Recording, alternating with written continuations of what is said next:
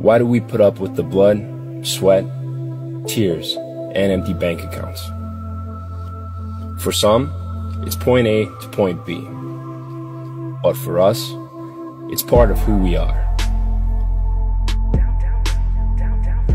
That calm, yet exciting sound of the engine. An extension of our personality.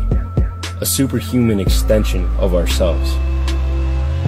Whether it's 180 horsepower or 1800, it doesn't matter. It's all about the hunt. The hunt for the cheapest parts, the fastest time, our friends' egos, the UPS man, it never ends. We are out there drag racing, drifting, slashing corners. Some prefer the hard part, and others prefer the exclusiveness. But we all do it for the same reason, to express ourselves and to go fast.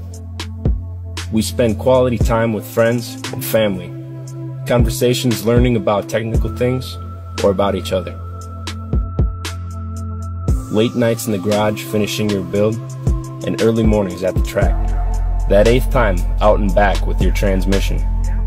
The day that you get to drive it and feel it performed like you wanted. That's the day all the broken knuckles, countless hours, and thousands of dollars are truly worth it. Take away cars and you take away us. It's our reason to be. A car is freedom, getting away from home, meeting new people and going to new places. The challenge of building things and making things work. Even though more often than not, that wrench is getting thrown across the garage.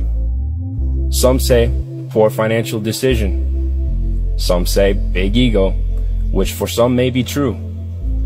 Some dare say pointless. But for us, it's an addiction, and a good one. And what the hell else would we be doing? God, I love that stupid piece of shit.